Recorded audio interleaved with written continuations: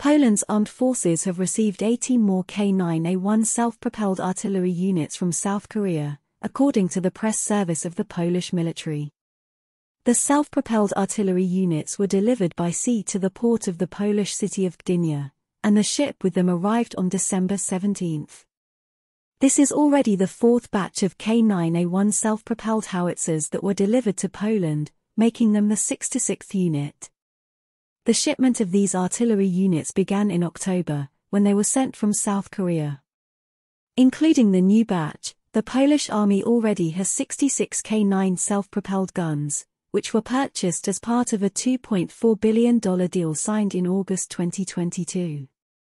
According to this agreement between the Polish Armaments Agency and Hanwha Defense, the Polish military will receive a total of 212 howitzers between 2022 and 2026.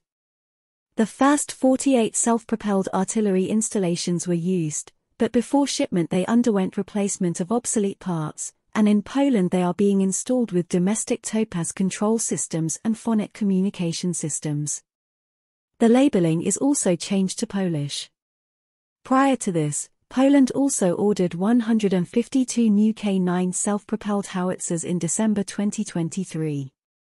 This concerns 6 K9A1 self-propelled guns in 2025 and 146 K9PL self-propelled guns in 2026 to 2027 at a cost of $2.6 billion. The contract also includes a training and logistics package, as well as the supply of thousands of 155mm artillery shells.